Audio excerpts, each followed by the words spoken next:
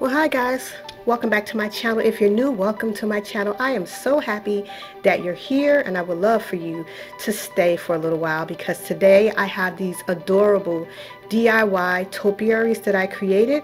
They're so beautiful, and they're both for less than $2. They were only $1.50. So I am over the moon happy with these. They turned out so adorable. Also, I love the fact that they can transition from season to season.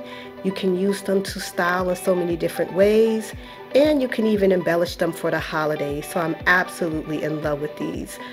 Now what I'm going to do is start from beginning to end and show you how I created these for only $1.50, so stay tuned.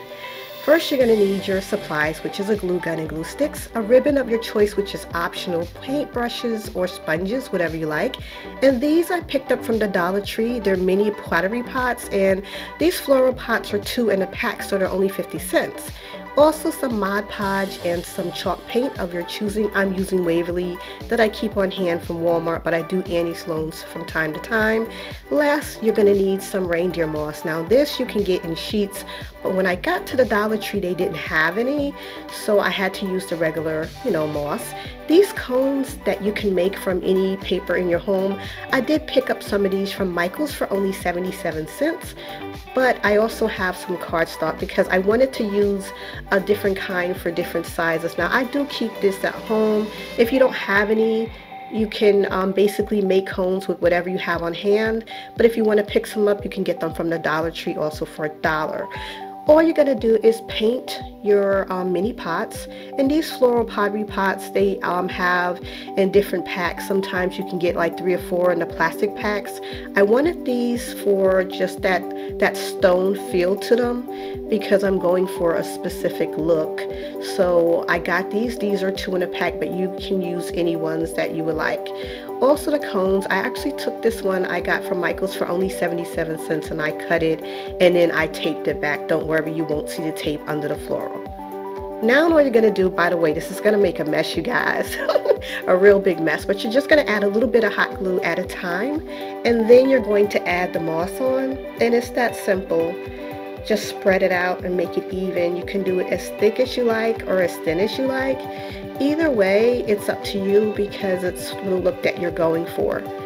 I wanted mine to have nice little texture to it, so I basically did mine so it'll be a little on the thick side but not too thick. And wherever you see little areas where you might see a little bit of cardboard or cardstock sticking through, you can just go back over it with a little bit of hot glue and just fill it in with some more of the moss. But once again, it is going to make a mess. I did basically the same thing with the black cone that I made once they're all done, as you can see. And no, it didn't take long at all. It did have a weird smell. However, I'm just going to clip off the little pieces that are sticking out. I wanted mine to look a little bit more rustic, so I'm not going to trim it down to be too precise or too neat, but it's up to you how you want it to look. I just wanted mine to have a lot of texture. That's what I was going for. Now that my pots are completely dry, I'm going to take these printable labels that you can print off of Pinterest. They're free actually, so don't forget that you can always go on Pinterest and get free labels. Now these I wanted to go for, once again, that farmhouse look, but I wanted to have more of a French feel to it, so more like a French provincial type of farmhouse.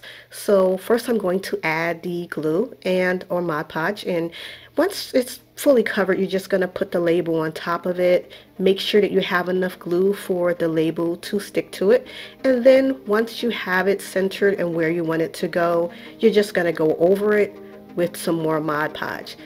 However, you don't even have to use a label. That's all optional. It's just the look I'm going for. This year I have different DIYs that I'm doing from the Dollar Tree, but I'm using the same color, so that way it'll be all the same look as far as decor, which is black and white. So if you want to see those videos, you can definitely check those out. I'll put those in the description bar below. And it's part 1, part 2, and this is part 3 in the Dollar Tree DIYs using Dollar Tree items. So once I have it fully covered, I'm just going to go ahead and let those dry, but I just really love the look.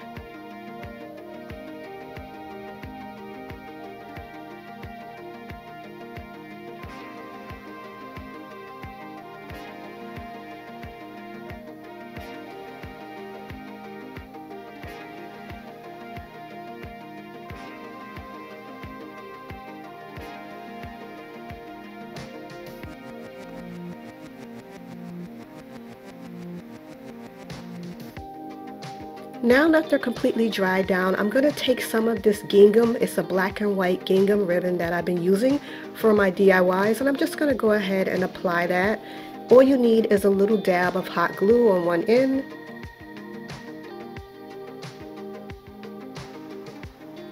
Press it down and then take the ribbon and just wrap it. You don't need to apply any more.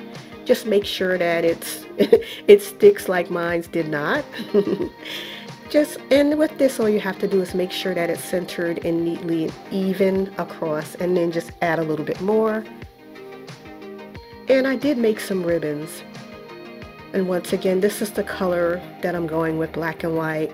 I used the same ribbon on my other DIYs, so I did want to have the same look, so that's why I'm definitely using this gingham print of black and white. But I absolutely love it. It looks really crisp and clean, and it's so easy to transition it from different ideas, different vignettes that you want to create in your home, because I'm definitely going to be using these all year long.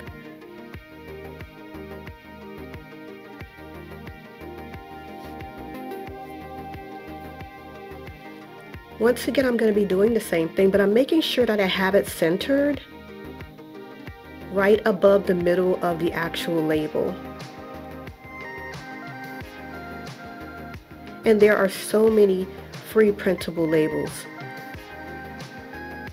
Aren't these adorable? I absolutely love the way these look. They are so cute.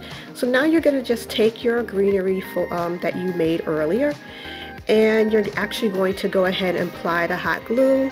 I already pre-measured them and cut them and made sure that they fit to go in the pottery just perfect. So just gonna press it down and wait for it to dry, and it's really that easy and that simple. So it's really a lot of bang for your buck. Once it's completely dry, I'm gonna go back and trim it a little bit, but I absolutely love the way these look, you guys. I am so in love with these, really gigging on them, and it's just so cute. So I'm gonna trim the edges, and I'm gonna basically do the same thing with the other cone. This is the larger one. I did make sure that the bottom would fit into the floral pottery, the little planter, but I did use the cardstock for this one, so I do have to go back and just put a little bit of the hot glue on the actual pottery planter and then put that on top. Make sure that it's straight and even, because I had to adjust the other one a little bit. And then you're just going to go back and trim it out on the edges where you have joined it together to just make it neat and clean and precise.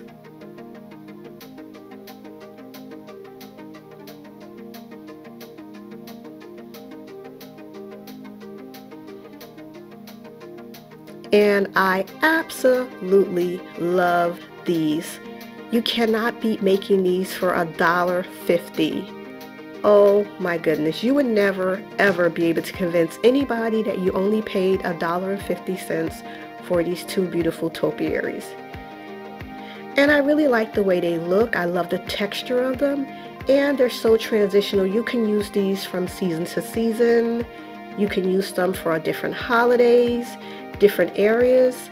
And I moved them from that area over to my island because that's how much I love them. I basically set it up with two really oversized, large, shabby chic farmhouse type of candle holders that are absolutely gorgeous, with some large luminaires, and it looks perfect.